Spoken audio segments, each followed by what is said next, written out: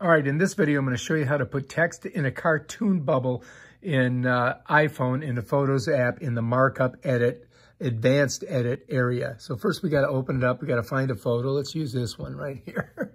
This is my brother-in-law and sister-in-law at Halloween. All right, the first thing you got to do is come up and you're going to hit the edit. This is a photo. It's not a live photo. It's not a long exposure. It's not a loop. And it's not a bounce. So it's just a regular photo. So let's go ahead and click edit. Brings us to markup. Let's hit markup. Now we're in markup. Let's go down here. We're going to hit this plus button. It's going to give us these things here. I want to put a cartoon bubble. So I'm going to click cartoon bubble and it puts it right there. And then I want to put text in it. But first I want to get it so that somebody's saying it. So I'm just going to switch it and make it like she's talking. All right, so we're cool with that. What we're going to do is we're going to touch this.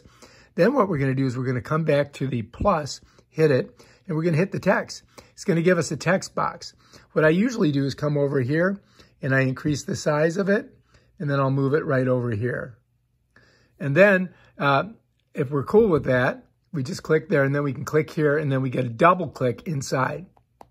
That gives us our text box. And then we're going to write, let's say, what's up? How's that sound? All right. And now let's click here, and we need to change the color of it. So let's make it yellow. All right. Bam. Close it.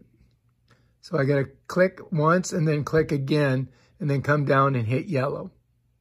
And then it makes it yellow. Now you notice it's a little bit big, so let's go back in here and let's bring it down a little bit so that we can get a feel for it. Now if you want to change that, you could do this.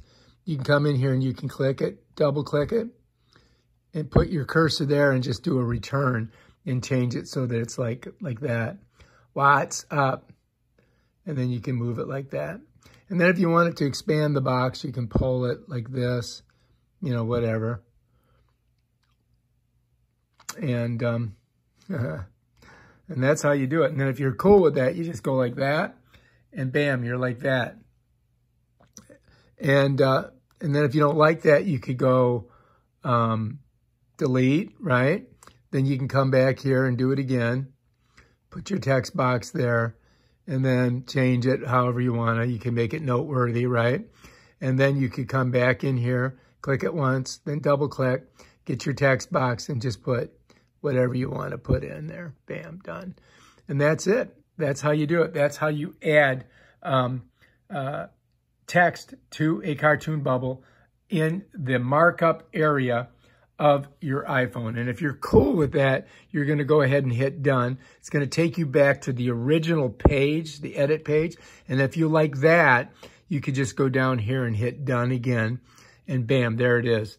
It's on your photo. All right, if you like this photo, subscribe to my channel and check out my other awesome videos where I show you how to do stuff. Peace out.